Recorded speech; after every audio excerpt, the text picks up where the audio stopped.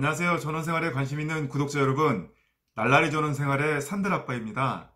제가 그동안 이 전원생활 또 전원주택에 관심이 있는 분들은 그 지역에 대한 지도를 머릿속에 넣어두셔야 된다고 말씀을 드렸는데요. 정작 제가 살고 있는 양평 그리고 서종면, 문호리에 대해서는 한 번도 설명을 드린 적이 없는 것 같습니다.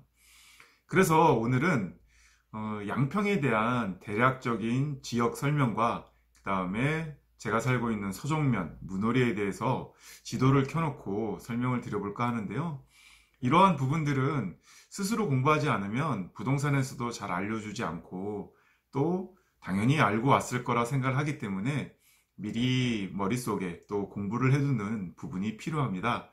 오늘은 그런 부분에서 제가 도움이 되었으면 하고요. 평소 양평에 관심이 있으시고 양평에서의 전원생활에 관심이 있으신 분들은 오늘로 저와 함께 이 지도에서 양평에 대해서 한번 랜선으로 알아보는 부분도 좋을 듯 합니다. 네, 그럼 잠시 뒤에 지도를 켜놓고 양평에 대해서 그리고 제가 살고 있는 서종면과 문호리에 대해서 설명을 드리도록 하겠습니다. 네, 잠시만 기다려 주시고요. 바로 진행하도록 하겠습니다. 감사합니다.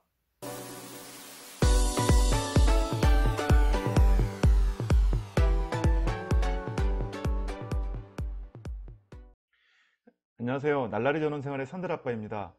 제가 전에도 말씀드렸지만 양평은 생각보다 굉장히 큽니다. 서울보다 무려 1.5배나 크고요. 이 안에는 양평읍을 비롯하여 11개의 면이 있습니다. 양평의 지리를 이해하려면 먼저 도로와 강에 대한 이해가 필요한데요. 양평은 서울로 진입이 가능한 서종 IC를 통하여 서울 이 올림픽대로와 연결되죠. 올림픽대로와 연결되는 서울 양양고속도로 그리고 하남의 팔당대교 쪽과 연결이 되는 이 6번 국도를 핵심으로 해서 양평이 연결이 되어 있습니다.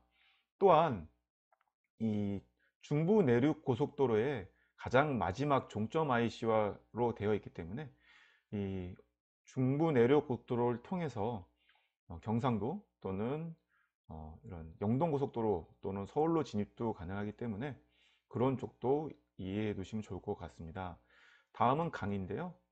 양평은 이 북한강 그리고 남한강과 맞닿아 있습니다. 이 북한강과 맞닿은 서종면, 양서면이 있고요. 그 다음에 남한강으로는 양서면, 옥천면, 양평읍, 계군면 등이 연결되어 있고요. 또 강하면, 강상면도 남한강의 밑에 있으면서 양평에 속해 있습니다. 이제 11개의 면과 읍을 좀 살펴보면요. 지도를 좀 확대해 보겠습니다. 네. 이 양평에는 11개의 면이 있는데요.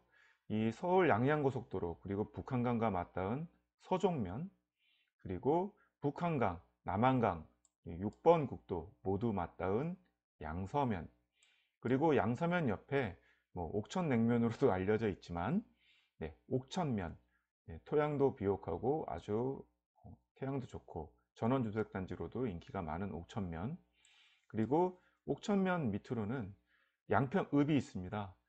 양평군청이 있기 때문에 그리고 양평의 모든 편의시설 주요 대형 편의시설이 밀집해 있는 양평읍이 있고요. 양평읍 오른쪽으로는 용문산 관광단지로 아주 유명한 용문면이 있습니다. 그리고 용문면 위쪽으로는 홍천 쪽에 가까운 단월면이 있고요. 그리고 단월면 옆으로 역시 홍천 쪽에 가까운 청운면 그리고 이 청운면 밑으로 양평읍 바로 옆으로는 용문면과 맞닿은 지평면이 있고요. 지평면 밑으로 옆으로는 계군면이 있습니다. 그리고 이제 이 남한강 밑으로 남한강의 남쪽으로는 강하면이 있고요. 강상면이 있습니다. 그래서 지금 제가 말씀드린 서종면, 양서면, 옥천면, 용문면, 단월면, 청운면, 양동면, 지평면, 계군면, 강상면, 강하면이 모두 양평이고요. 이 면들에 대한 대략적인 위치와 그 다음에 어떤 부분들을 안다면 전원생활, 전원주택을 고르는 데 있어서 조금 더 이해를 하고 또 원하는 지역을 찾기가 쉬워지겠죠. 또 양평은 지금 제가 잠깐 지도를 확대해 보면 이 경의중앙선이 연결되어 있습니다. 이 경의중앙선은 양서면 그리고 옥천, 또 이 양평군청, 양평읍, 그리고 용문, 그 다음에 지평까지 연결이 되어 있는데요. 이 경의중앙선을 잘 이용을 하면 서울까지도 대중교통으로 또 편리하게 갈 수 있기 때문에 이런 부분들도 참조가 되셨으면 좋겠습니다. 양평은 이렇게 넓은 지역에 저마다의 특색을 가진 11개의 면과 1개의 읍이 있기 때문에 편의시설이 발달한 곳 또는 자연경치가 매우 좋은 곳, 그리고 편의시설과 자연경치가 적절하게 섞여 있는 곳도 많습니다. 그래서 미리 이런 지역적인 정보와 답사를 통해서 지역을 알아두시면 어떤 양평에서의 전원생활을 그리시는데 많은 도움이 될 것 같습니다. 네, 이상으로 양평에 대한 얘기는 마치고요. 다음은 제가 살고 있는 서종면에 대해서 한번 좀 더 얘기를 드려보겠습니다.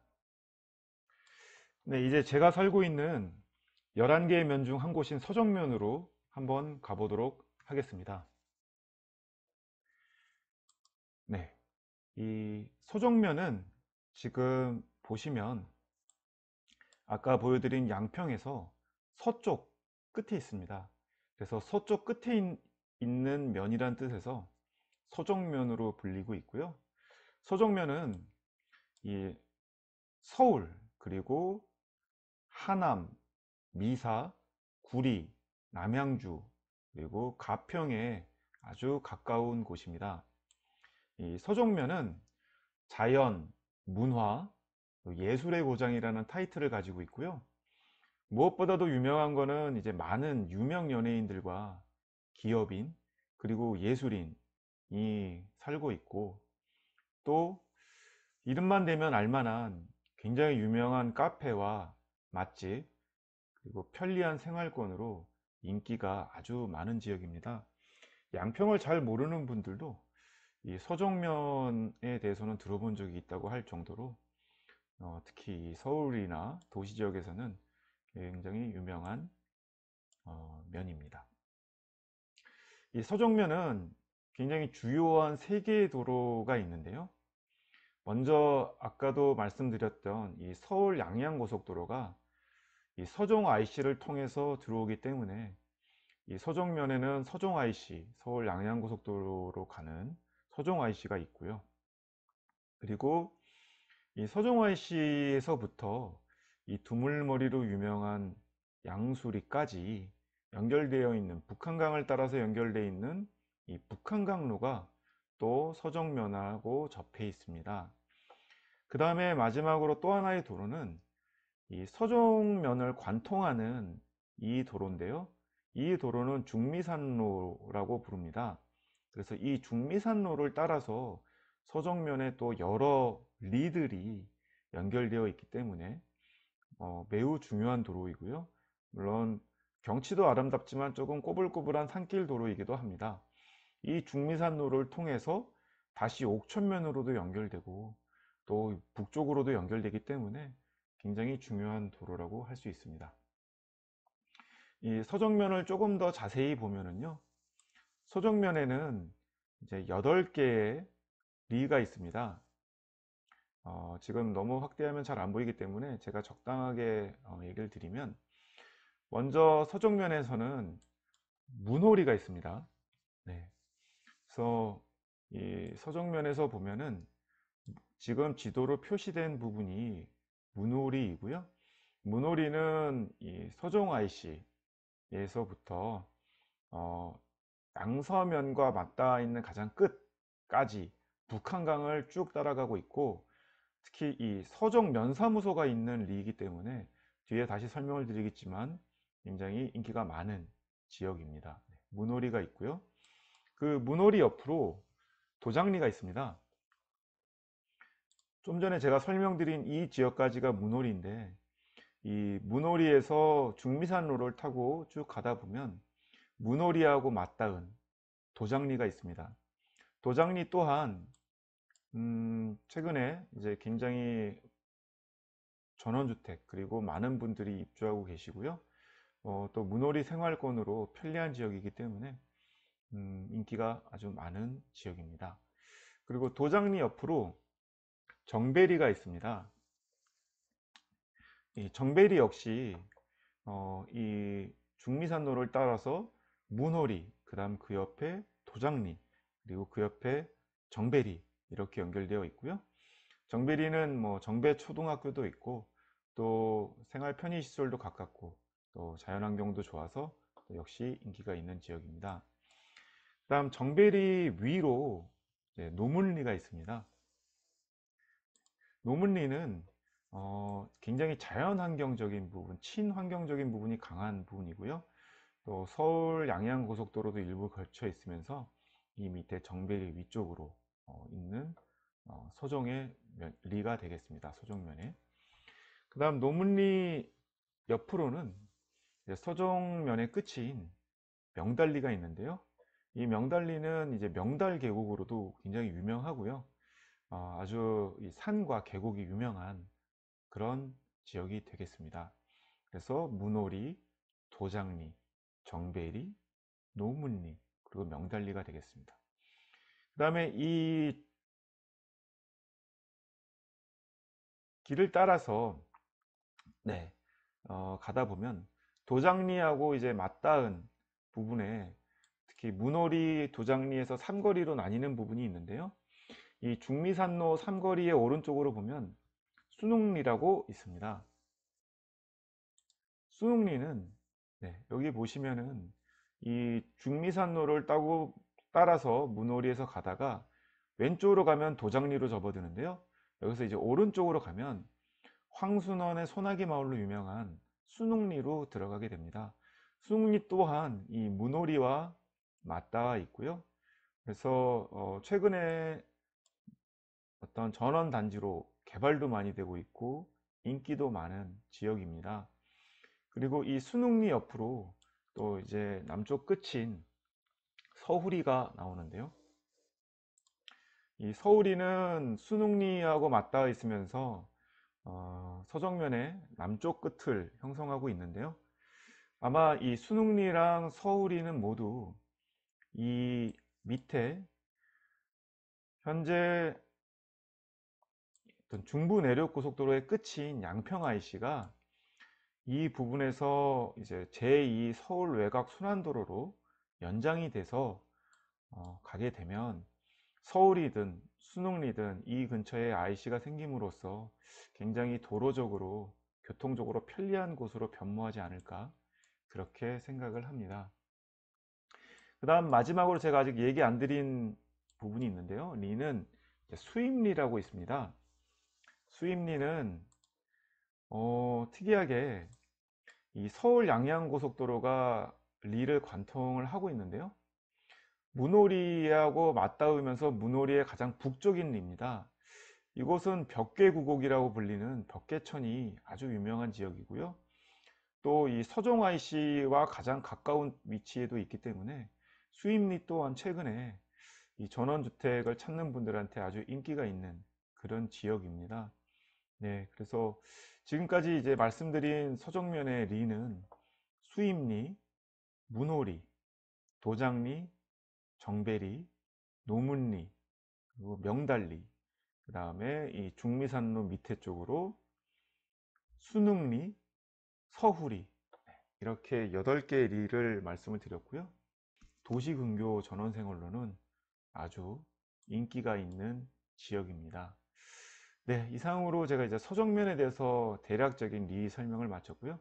다음은 이제 제가 살고 있는 서정면 내에서도 문호리에 대해서 한번 좀 더 집중적으로 말씀을 드려볼까 합니다.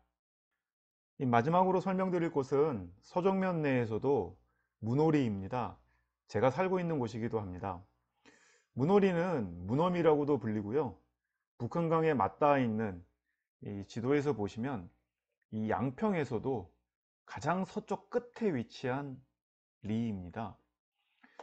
이 문호리는 서종 면사무소가 위치한 리입니다.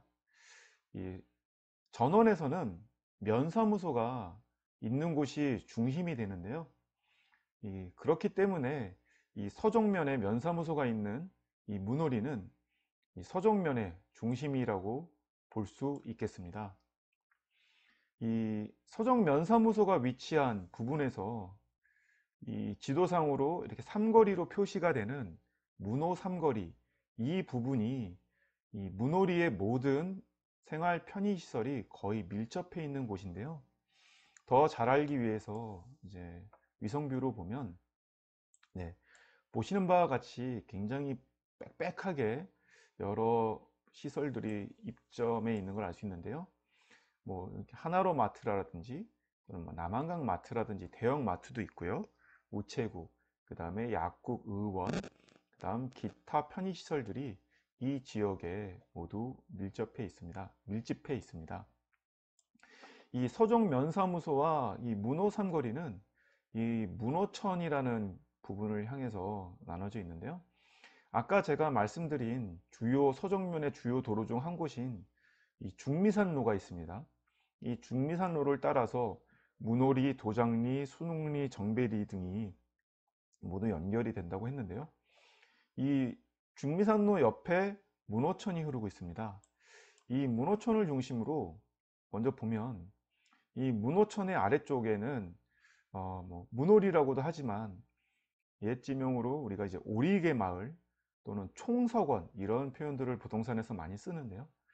이 오리개 마을과 총석원은 아주 유명한 연예인과 연예인 가족, 그리고 예술인, 그리고 기업인들이 특히 많이 사는 이런 유명한 동네입니다. 그리고 저택들도 많고요. 그만큼 땅값, 집값도 좀 비싼 편이어서 이 지역은 아주 인기도 많고 또 집을 구하기도 그렇게 쉽지 않은 이런 지역으로 알고 있습니다. 그 다음 문호천의 북쪽으로는 이제 양지마을 또는 문호 2리, 그리고 옛 표현은 다리꼴이라는 표현을 쓰고 있는데요. 이곳은 또 새로운 전원주택 단지들로 각광을 받고 있습니다. 이 문호 삼거리와 서정면사무소, 서정초등학교, 서정중학교까지 모두 도보 이용이 가능하고, 또 각종 생활 편의시설이 밀집해 있는 곳이면서도 남향으로 향이 잘 나오기 때문에 요즘 최고 인기 지역 중에 한 곳이고요. 또 도시가스가 다 들어와 있어서 그런 부분도 플러스 요인으로 작용을 하고 있습니다. 다음 이 문호천을 따라서 또 중미산로를 따라가다 보면 문호리 끝이 문호오리, 마진배라고 불리는 지역이고요. 이 지역 역시 햇살 좋은 아주 정남향의 지역에 생활 편의시설이 가깝기 때문에 최근 전원주택들 그리고 전원단지들이 많이 개발되고 있는 곳이고요. 이곳은 문호오리로서 이것도 인기가 많은 지역입니다. 그리고 이제 북쪽으로 북한강로를 따라서 이 서정면사무소 북쪽으로 올라가다 보면 서정초등학교, 서정중학교 이쪽 면 쪽으로도 전원주택 단지들이 많이 형성되어 있고요. 갈멜마을, 그 다음에 꽃대울 같은 옛날 이름으로도 불리고 있고요. 이쪽 가다 보면은 이제 그 유명한 카페 중에 테라땡땡, 네, 테라로사 카페, 그리고 문호리 리버마켓도 있고요. 이쪽 문호리에서 이 서종 면사무소에서 서종 IC까지 가는 이 지역 또한 역시 북한강변을 바라보는 아주 고급 전원주택단지들이 조성되어 있고요. 이쪽 제일 끝에는 소군이 마을도 있고, 이곳 역시 아주 대저택들이 즐비하게 개발되어 있습니다. 그 다음 이제 문호리의 문호리 삼거리의 가장 남쪽, 네, 이 양서면과 맞닿아 있는 쪽에 가다 보면 오른쪽 또는 왼쪽으로 진입하는 길이 있고요. 이 길에 보시면은 문호 6리 수대울이라는 간판이 있습니다. 표지판이 있습니다. 이 문호 6리를 따라서 들어가면 이 수대울에는 또 새로운 전원주택 단지들이 개발되어 있고요. 천혜의 어떤 자연환경이 너무 아름답고 그런 부분들이 있어서 앞으로도 많은 분들이 사랑하지 않을까, 그렇게 기대가 되는 지역입니다. 네, 지금까지 이 문호리에 대해서 알아봤는데요. 문호리는 이 소정면에 있으면서 또 외지인들에게 매우 인기가 좋은 지역이고요. 그러다 보니까 땅값이나 집값이 상대적으로 뭐 같은 양평 또는 같은 소정면에서도 가장 높은 수준에 있는 걸로 보입니다. 하지만 이제 도시 출퇴근이라든지 생활 편의시설 그리고 또 자연 보존 지역으로 자연환경을 저해하는 요소가 없고 또 많은 외지인들이 이미 오셔서 그런 부분에서 도시에서 온 또는 도시 근교 전원 생활을 하기를 원하는 분들이 생활하기에는 정말 좋은 곳이 아닌가 그렇게 생각이 됩니다. 네, 이상으로 양평, 서종면 그리고 문호리에 대한 지도 소개를 마칠까 하고요. 제 영상이 도움이 되셨다면 좋아요와 구독 꼭 잊지 말고 부탁드리겠습니다. 앞으로도 저 날라리 전원생활의 산들아빠는 좋은 영상 그리고 좋은 정보를 드릴 수 있도록 계속 노력을 하겠고요. 지금까지 날라리 전원생활의 산들아빠였습니다. 시청해 주셔서 감사드리고요. 앞으로 또 인사드리겠습니다. 감사합니다.